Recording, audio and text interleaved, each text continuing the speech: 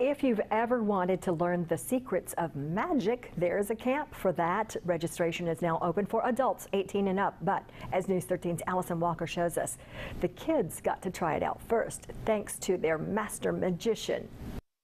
Now, it looks like all we need are some students. Perfect! That's Sea Magic Live's Kostya Kimlat. He and his team of expert magicians are teaching these campers the fundamentals of magic.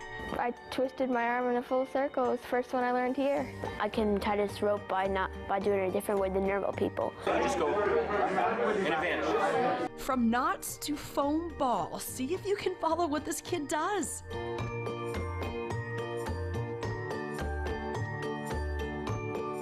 Right? Pretty awesome stuff. But magic can also provide tools benefiting both kids and adults. Once you learn how to interact, engage, how to stand up in front of a crowd, it makes you a more confident speaker, better at building relationships and connecting to others. I will be needing a volunteer.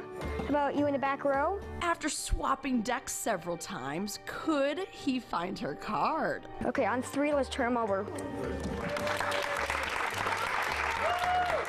It's just very mysterious, and for magicians, their only rule is never tell your secret of how to disappear stuff. I thought it would be really hard, and I didn't think I could do it, but there's tricks that make it easy. I'm awesome at magic.